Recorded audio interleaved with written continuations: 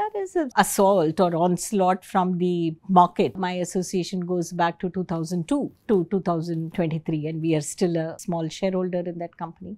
And it's very amazing to me, Shradha, that PVR was built on one philosophy that Ajay held close to his heart.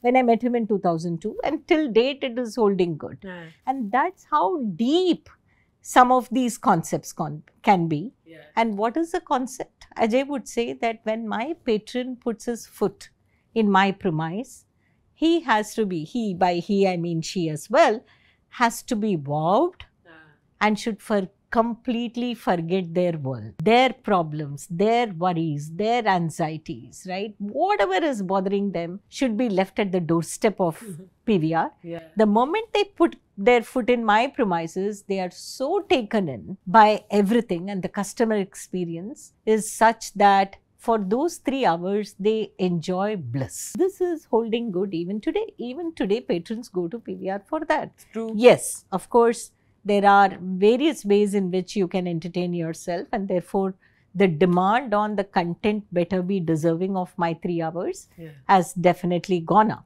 over time. So every time we were hit with DVD, then piracy, then IPL, standoff with distributors, then OTT, and then the mother of all challenges, which was COVID. Will it result in habit changes because people have got used to watching it at home?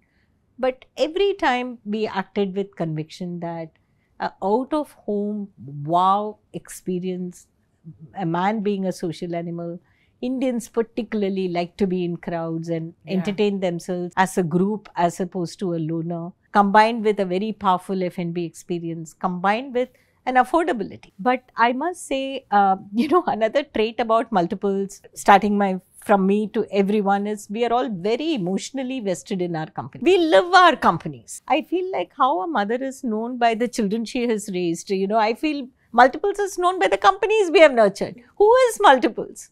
We are only known by our companies. The company that backed delivery, the company that built Vastu, right? I mean, so that's how we like to be known. So we are all very emotionally invested in our companies. And PVR used to get more than 100 million footfalls. Wow. And it was shut. And every day, Shradha, I would go to bed thinking a business which had 100 million footfall has 0. And it used to pain me so much. So much so that December of 2020, March was COVID and we were shut, and we were slowly opening in December. Told the PVR team, I'm spending 31st December in the theatre. The whole day I was in the theatre.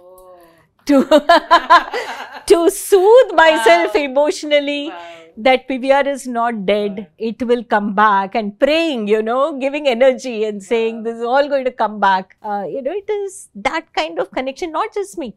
My entire team will have that. Emotionally, we are very, very connected.